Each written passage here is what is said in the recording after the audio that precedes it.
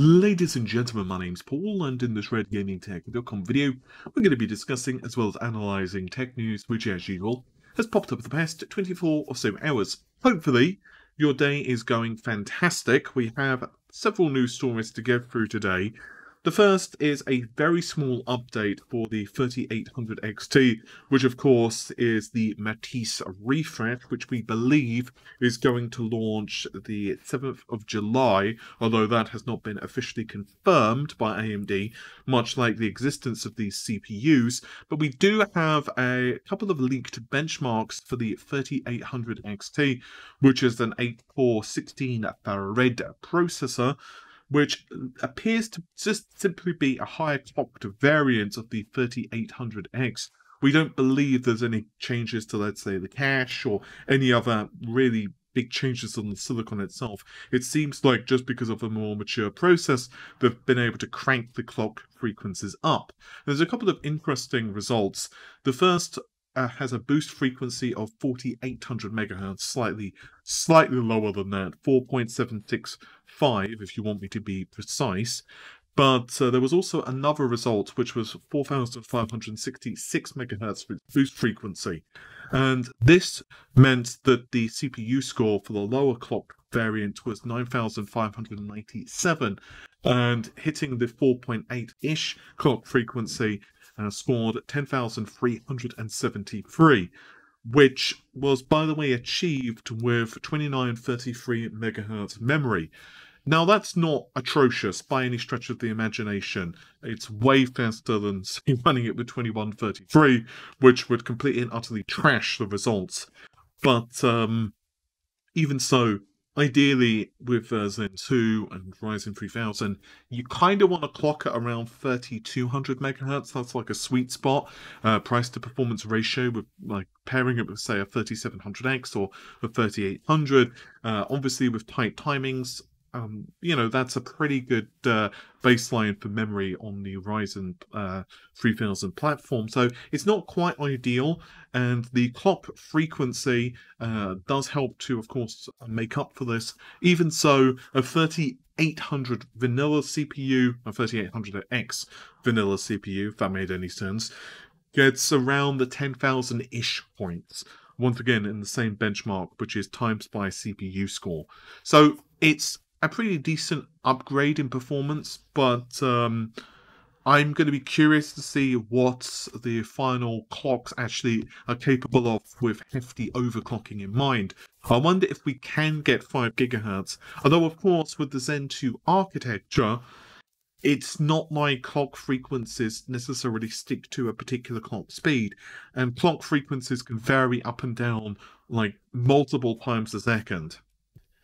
But switching from a small update, here's the real meat of this video, and that is AMD and several official comments concerning their next generation GPUs as well as the Ryzen 4000 series. Essentially, AMD have confirmed that Zen 3 and RDNA 2 will launch in late 2020, and it appears that RDNA 2 will launch prior to the next generation consoles. This, by the way, also seems to match what Mark Cerny hinted in the Road to PS5 event. He said that if you see AMD GPUs with a lot of the features of the next generation consoles, then obviously their work has been successful. And to my understanding, both Sony and Microsoft have a substantial impact in AMD's roadmap. After all, for example, on the Microsoft side of the equation, it's not surprising, but even before DirectX 12 Ultimate was officially announced, they were kind of mentioning things like variable rate shading and mesh shading and DirectX 12 ray tracing and all of this other stuff. So it was obvious that they wanted to have a product, i.e. a console, which would support this stuff officially.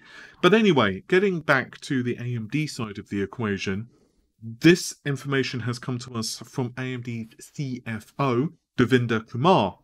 And once again, this is a pretty official statement because it was made to the Bank of America Security Global Technology Conference. And he said, and I quote, "There's a lot of excitement for Navi 2, or what our fans have been dubbing as a big Nave, and it is a Halo product. Enthusiasts love to buy the best, and we are certainly working on giving them the best. He also reiterated that the products would be on track to launch by late 2020, although declined to give an exact release date. So it appears that Ryzen 4000 series, as well as the RDNA 2, which we can presume is going to be called RX 6000, that's what I was told anyway, they're all going to launch by, let's say, Christmas-ish. We should basically have a very good understanding of what's happening with the roadmap. This is actually contrary to another rumor that was swirling for AMD, where they had basically insinuated that Zen 3 could be pushed back until next year. Although, to be fair, the rumour also said it was possible it was going to be really late this year that Zen 3 would launch. Either way, Kumar has also stated that RDNA 2 architecture will go through the entire product stack. And we know very little about Nave 22. There is some speculation that it's going to more be for professional usage, but 21 and 23 appear to be the GPUs which are aimed at gamers, although of course there will be different variations of them. We don't officially know the specifications of the GPU. We believe it has 80 compute units, and there is quite a lot of evidence that the GPUs will clock rather high. A couple of reasons for this: both next-generation consoles have quite ludicrously high clock frequencies, with the PlayStation 5 hitting around 2200 MHz, the Xbox over 1800 MHz, which, considering it is a console and considering that it has 52 compute units, is very impressive indeed. And also, of course, we have that slide which demonstrates that the performance per watt scaling with RDNA 2 is going to be pretty damn high. So I wouldn't be surprised if the GPU is capable of around 2000-ish megahertz, maybe even higher, for the clock frequency. Especially if you go with kind of custom variants of the card, and AMD themselves have stated that the reference design isn't going to be as crappy, which is always good, because AMD's reference designs kind of make you sad just by looking at the darn things. They've not been ideal. Even the RX 5700, which I reviewed on the channel from AMD, I said that the card was pretty damn good, but the reference design, not so much, which is definitely a shame. Obviously, there are reasons that AMD have gone this route. One of them was simply because of the cost issues.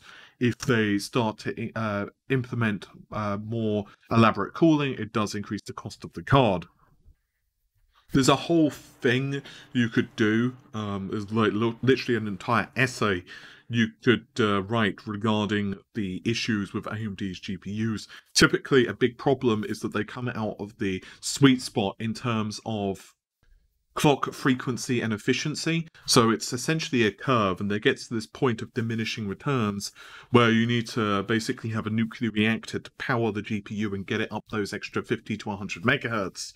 And given the GPU wasn't exactly amazingly efficient anyway, remember, it was on the 7nm process, and NVIDIA was still kicking their butts in terms of efficiency simply because of the architecture. The good news is AMD are making a lot of strides here with RDNA 1 and then 2. RDNA 2 is said to be a similar jump from the Vega architecture to RDNA 1, so that is very impressive. And I recently covered that one of my sources had told me that one of the reasons behind this is a lot of the engineers which worked on the power efficiency for the Zen architectures had been very much succeeding with RDNA 2. This was actually something that AMD themselves had stated, that we would be seeing some of the individuals who were responsible for that moving to the Radeon Technologies group, but apparently RDNA 2 is the first architecture, at least according to what I've been told, that really have kind of demonstrated their work. It's extremely interesting to me that they've stated that it's going to go through the entire product stack. So I wonder if eventually we will have very low-end cards which use RDNA 2. And things are a bit confusing because recently I did report on almost a refresh of the RDNA 1 cards, which appears to be in the works as well. Total speculation here, but I imagine AMD will release the Halo product first, the card that it believes the kind of market really wants, because ultimately, yes, most folks can't afford to spend like $1,000 or simply don't want to spend $1,000 on a GPU. And quite frankly, I can't blame them. But when obviously reviewers and enthusiasts get hold of those cards, those numbers are kind of what makes the headlines. A definite benefit AMD has over Nvidia is that, of course, their hardware is going to be in the next generation consoles, which you can imagine will give them a bit of a leg up when it comes to performance optimization by developers. But then Nvidia do not go down without a fight, and I suspect that it's going to be a lot closer this time around. So, in the comments, let me know who will provide. Will it be Mama Sue or will it be Papa Jensen? And switching to Intel, we have a couple of small updates here. The first is an 8-core Rocket Lake engineering sample CPU has been discovered. Credit to Rogame again, actually, for this particular discovery. And the score is almost half of what we saw with the 3800 XT. It scores just under 5,000 points, which, to be honest with you, is even lower than what you would expect an 8600K to score. That usually scores around the 5,200, 5,300, obviously if you overclock it a little bit more, which is only a 6-core, 6-thread processor. But you have to remember that this is an engineering sample. The clock frequency may not even be reported correctly. Apparently, it's running at 4,300 megahertz.